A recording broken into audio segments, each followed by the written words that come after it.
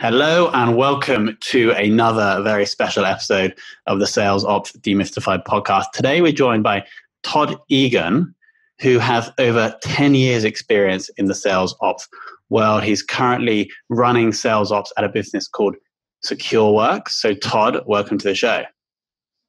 Thank you. Thank you for having me. So let's kick things off and understand first how you managed to find your way into the world of sales operations.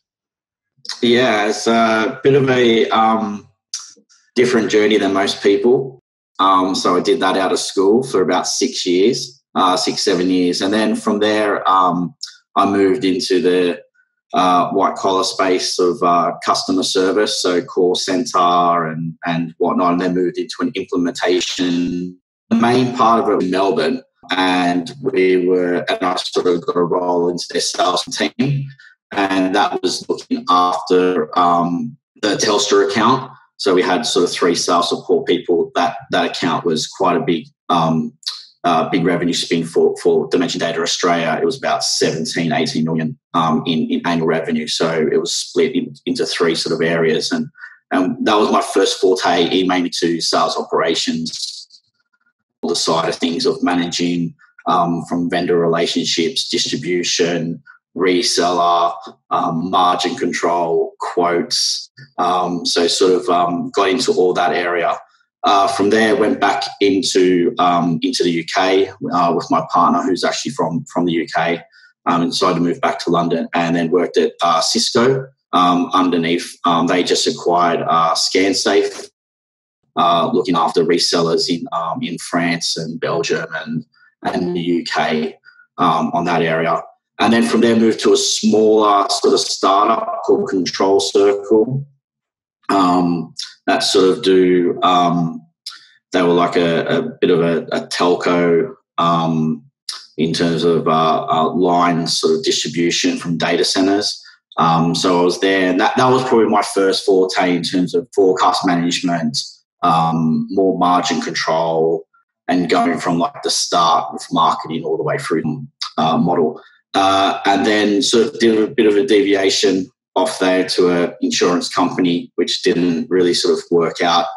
And then found myself at Secureworks. 6 years ago, and absolutely love the role. It's ever changing, our business. So Secureworks are part of Dimension Data.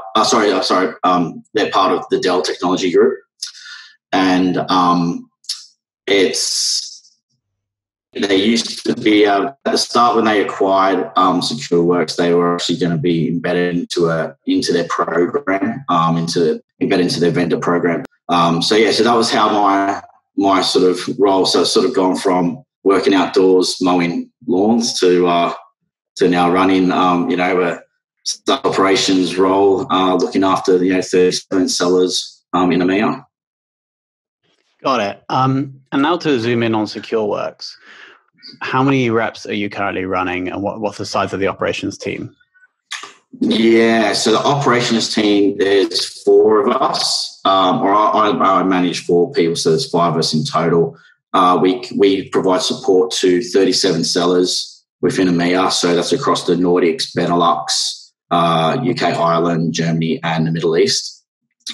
And essentially, my team is broken down into 2 sort of areas. So we've got 3 people that sort of provide day-to-day support, and it's more like guidance, if anything. So it's around pipeline management, opportunity creation, and opportunity management within Salesforce. And then also have a renewals person or renewals manager who basically looks after all of our install-based customers from a renewal point of view. We're trying to diversify into a SaaS sort of model at the moment. So we sell standard managed security services, and now we're sort of going into the software space. So it's a bit of a transformation period, and we provide guidance on how they can articulate their solutions to our customers. Got it. Awesome. So I think I had about 5 in the ops team, and then you're supporting around 37 reps around EMEA. Correct. Yes. Got it. Awesome. Can you tell us a little bit more about the tech stack that you're currently running at Secureworks? Yeah, so it's quite diversified. I'll sort of break it in because different teams have different but they all sort of intertwine with each other. So, for instance, we will work with our marketing team who have, I believe, ZoomInfo, Eloqua, 6 Sense, and they have another one called Demandbase. All of them as like marketing intel, providing intelligence on when a client has downloaded a white paper, jumped on a podcast or a webcast for us, has touched our website, and what are they sort of looking for? And then from that, we can feed that back into our DGR team, who obviously use, I think it's called Sales Loft for calling and tracking purposes. They also use LinkedIn Navigator, and also, what was the other one? LinkedIn Navigator and Discover.org also too. They use from a tech stack. So all those integrate into Salesforce as our overarching CRM tool, and we also have Workday on top of that from a finance and a billing CRM area too. So those are our main areas. We also use Tableau as a visualization tool for reporting. Got it. And I didn't catch, are you guys currently using Salesforce? Correct, yeah. We're in the middle of actually transitioning to Salesforce Lightning. So we just we're just in that sort of period at the moment of moving our products from one area to the other. Got it. Makes sense. Awesome. And then I want to talk a little bit about these reps. So 37, do you, as a team, do you maintain one-on-one relationships with every single rep? Like, do you work individually with them? No, that's a really good question. So when I first started, it was literally on an ad hoc basis. I sort of felt that in other organizations I worked at, having a more intimate relationship was of a much better value to the rep, and also it made the sales operations person more like they're part of that team. When there's, say, a big deal on board, they can sort of work almost like in a deal desk function. So we structure the team as it's basically a 10-to-1 ratio. It's about 11-to-1 sort of thing, really. And we break that up in terms of, I look at it from a personality point of view. So I look at, I really try and get to know my sellers, and then I marry up against the personality of my team too. And also I've got quite a long tenured team. So I've got 2 people that have been with us for over 7 years. I've got another person there for 4 years, and one other for like 2.5 years. So I've got quite an experienced team. And what I try and do, also try and change it up year over year and make those people move around so they can integrate with different experiences within different countries, because every country is different how they sell. Legislation or laws that you have for selling cybersecurity. So it's good for them to get that experience in different regions and how those sellers transact their business. Got it. And so did you say 11-to-1, as in 11 reps to 1 sales ops person? Correct. Yeah. And a lot of our sellers are they know the process around forecasting, pipeline management. It's there, but we're more there as a guidance for them. And if on the bigger complex deals, we will really get stuck into and sort of helping them construct their deals in that manner. But we try and have a business where the sellers or account managers are essentially self-enabled. Cool. Awesome. Okay. And so the next question is, do you have any tips on onboarding reps? Yeah, so I think getting to know the reps, where they've been. I always look at it this way, that you learn off everyone that you meet, and you never stop learning. So whether they're a pre-sales person, so we onboard pre-sales guys too, because they obviously utilize our tech stack from a Salesforce point of view. So I think that's really important, is getting to understand the individual. Especially in different countries, understand their challenges, getting to them to know how our business runs. Every business is different, and then just listen to, what changes we can make. I think sometimes when you're been long tenured in a company, you can be quite blinkered in terms of what other people think, and think that the way that you do things day in, day out is the right way. And I think it's important to listen to other people and sort of see if their experiences or what they did at another company can actually be utilised and improved within our own business processes. Got it. So you're saying that just as you can educate the rep on how you guys work and your best practices, there's also a lot to learn from the rep themselves. 100%. Absolutely. Got it. And this might be a tricky question, but can you share a time of when a new rep has come in and then taught you guys something that's helped and changed your process? That's a tricky question. I think every rep will sort of question, say, if you talk around forecasting, everyone's got an opinion on forecasting. There's different models out there. For instance, we had a new Middle East sales director that's just come on board, and he was going to potentially do it a different way to what we had. We already went down the way. It was not. There's no right or wrong ways. It's just what we follow at this present time, and it was more having an offline conversation with him to basically say, I understand exactly what you're going on about. This is just how we do things in a more simplified manner, and getting buy-in, but just taking his experiences on board and making sure that in the back of our mind we're actually doing things the right way. Also. Got it. Makes sense. And now actually moving on to your forecasting process. How does that work? Who's involved? Yeah, so I report into the VP of Global Sales Operations, and they're based in Atlanta. So they made a decision probably about halfway last year. So we used to have a model where it was sort of quite simple. It was basically, you had your upside, strong upside, and commit as your three pillars of forecasting.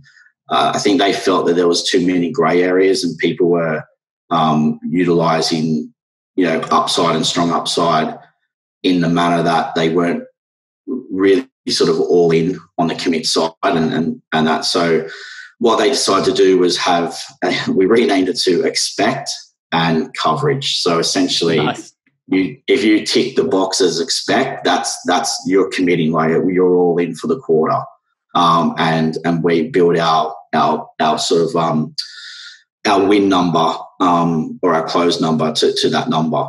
And coverage is basically everything else. So it falls outside the bucket. If it has a close date within the quarter, that is in the coverage. So that if that expect box is not ticked.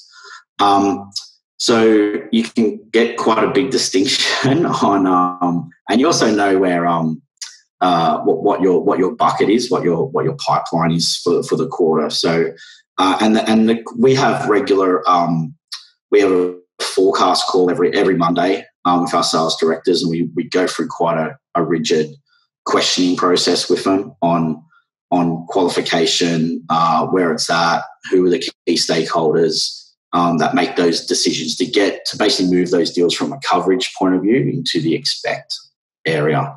And then we also walk through, we have a close plan review also too on the expect deals to make sure that there's no slippages. The client actually understands the path to close. So we're quite transparent through with the client and also within our business. And then we also have another call on that where we relate our regional forecast up to the global, or into my boss with the VP of Global Sales Operations, and formulate that number, and then that rolls up to the ELT. Got it. Okay, there's a lot to unwrap there. So it is. You changed 3 different statuses into the 2. So if I'm a rep and I'm very confident a deal is going to come in this quarter, I tick expect. Correct. And if I have a coverage deal, which is the other category, with a close date in that quarter, then that's also added into the number that you guys use to forecast. Correct. So it's two buckets. So instead of having 3 buckets beforehand, or actually essentially 4 buckets, because if it wasn't in upside, strong upside, or commit, it's sort of like outside that region, it still formulates if it has a close date. So what the business did was just simplify it to have to expect and coverage. So essentially, I find it quite simple. It was a bit hard to get your head wrapped around it, but it is sort of simplistic in nature. Got it. And then the weekly call with the sales directors where you're looking at all the deals, and then anything that isn't expect, you'd work on a close plan and ensure that the clients are aware of the close plan. We do try. We encourage our sellers to be quite transparent. So if they put something into expect, the questioning is then around like, are you sticking to that date that's listed in Salesforce? Is the client aware of that date or their timelines? Have they gone through their procedures in terms of budget sign off? Who's available to sign our documents, and what's their process in terms of their purchase order creation? So I think it's essential for sellers to understand those key components. They're probably not the nicest of things to ask, to be honest, but I think it's really essential for sellers to understand their clients' internal processes on how long something goes through their approval procurement system, and if they have any challenges. So then, you can better forecast upon when that deal will close in the system. Got it. Okay. And I think this is a really important point. And I'm not that experienced in sales, but I don't think that many people actually do that. It's really when you're getting to the close, like learning from the client exactly what things need to happen in order for the deal to close and what the timeline normally is. I totally agree. Yeah, absolutely. And I think it is a hard thing. I think it's a bit of a learning curve, and I think it's been something that we've developed over the last couple of years, to be honest. And I think I probably might speak out of turn, but I feel a lot of reps would have that they might feel that's a bit of an uncomfortable conversation, and if that puts the deal in jeopardy. But I don't feel it does. I think it shows that you're interested in their business. You want to understand their timeline, so you're not constantly asking the question of, who has to sign it, where are they? You said it last week. It's essentially you're getting a commitment from them. You're working towards an agreed time frame, and you're just following up on the steps on how to take it, and you're feeding that back into the business too for a much better and a more accurate forecast. Yeah, exactly. So it's just like reps won't do it because they're scared it's going to hurt the deal, but actually it probably helps the deal for both sides. Absolutely. Cool. Okay. And then next question is, if you could only measure one sales metric for the rest of your career, which would you choose? That's a really good question. And I had a bit of time to think about this, and it might be a little bit outside the box, but I think pipeline growth is really important. If you don't have a strong pipeline, you're never going to close those deals or get to your number. So we work off, a 3.5 growth rate with our sellers on pipeline. So, and I think for a business to be healthy, you need to have that big pipeline. So we're starting to have a lot more regular in-depth reviews around pipeline growth. We call it the pipeline walk. And I think it's good from that metric too, Tom, is that you can do year-over-year reviews. So you can actually see, but we're in Tableau, we can actually put our data in there. We can actually see or question, say what the pipeline growth was in Q1 last year against where we're at right now. And we can see as a business, are we growing in the manner that we should be? And I think pipeline does sort of, show a lot more indications of how healthy your business is. Got it. And just so I understand, so a 3.5 growth rate on pipeline, does that mean, say, if in October this year your pipeline is worth 1 million, you would expect it the previous year to be 3.5 times less than that? No, sorry. So if a seller's got their quota at 1 mil, you would want their pipeline to be 3.5 mil. So they've got enough in their pipeline to actually get to their quota number. So if someone is got a target of 1 mil, but they're only got a 500,000 in pipeline, that they're going to struggle. That means that they're all in, or they need to find, another 500,000 and commit it to close their number. So that's sort of the metric that we work on. Got it. So then at any one time, you can look at the total pipeline of all reps, and then you can look at each rep's individual pipeline and understand like how close you are. Correct. Yeah, absolutely. And it's a good metric for sales directors to have those one-to-one conversations and enforce that coaching methodology in there. You can find out, is it a territory issue? Is it a rep issue? Is it a product issue?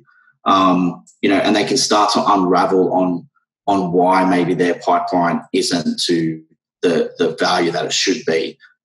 Because they're just, we want all our sellers to be successful. You don't want to see anyone sort of not hitting their quota. So those metrics are really important to sort of unravel how those sellers are successful. Got it. Makes sense. And then final question, who has been your biggest sales ops related inspiration? There's actually a few over the years. And I think it's funny because people will talk about, and I've listened to a few people on your podcast, and I think people always relate to people that are in sales ops. And to me, I look at more, say, like my sales, my VP of sales, Ian Bancroft, who's probably been the one that's taken me to a different level and challenged what we do, or what I do personally. So it's looking more in depth into the metrics. How can you improve or enable sellers, and being his right hand man on terms of where the business is heading, and giving him that insight that he may not have. He's probably been my biggest sort of mentor at the moment, if you want to call it that. And it's quite funny because he's more of a sales director, VP. But I say currently it would be him. Got it. And do you want to shout out to any of the others, or are we just shouting out to you? Yeah, and no. And there's probably when I was at Dimension Data, my manager there, Louis Petrov, he's been with Dimension Data for like 20 years. Absolutely lovely guy. And he just took the time to, if you're coming into sales ops, it's quite all encompassing. You sort of touch a lot of, you are the hub of the business, I feel. So you touch marketing, product, pre-sales, sales, and depending on what your business streams are, you can touch on a reseller area, distribution. So, and then also you got your clients there. Whereas Louis sort of before his experience just broke it down really simplistic for us, step by step. Focus on one thing at a time, sort of thing, and don't become overawed by where your touch points have to get to. And he's also very big on making sure that you make your internal, build your internal stakeholder relationships. So your keys are finance, product, marketing, having a good relationship with your sellers. So it's that was the main key point from him, was always make sure that your relationships are solid internally, because they will help you in times where a client is quite challenging, and you can all band together to get to the common outcome that you need to get to. And he was very good at enforcing that. Got it. So shout out to Louis and Ian. Yes. So let me quickly share a few things that I liked. I've never actually heard before how you can learn from other reps' experience in onboarding to tweak your process. And I think that's a really good mindset shift for anyone in sales ops. I like how you guys have kind of really simplified your pipeline status, whereas there's just two different areas. And that probably makes forecasting a much more simple process. And then finally, the quite simplistic metric you gave, but is actually a really good snapshot that any sales or sales ops person can take of the business to see the health of the sales process and each rep broken down by territory, etc. So those are the things I liked. Yeah, and they're really. I think you captured it really well, and you know, I think I was listening to, I think it was one of your most recent ones, and you know, win rate is really important, and it's hard to capture win rate too. But I do find that's important. But when I sort of reviewed, you know, that KPI metric, I just think pipeline is such a key metric that I think a lot of people potentially undervalue and don't talk about as prominently. But if you don't have a healthy pipeline in a business, it's not, you know, you're sort of you know, it's a long climb up the hill. Yeah, exactly. Todd, thank you so much for coming on. No worries. Thanks, Tom. Really enjoyed it.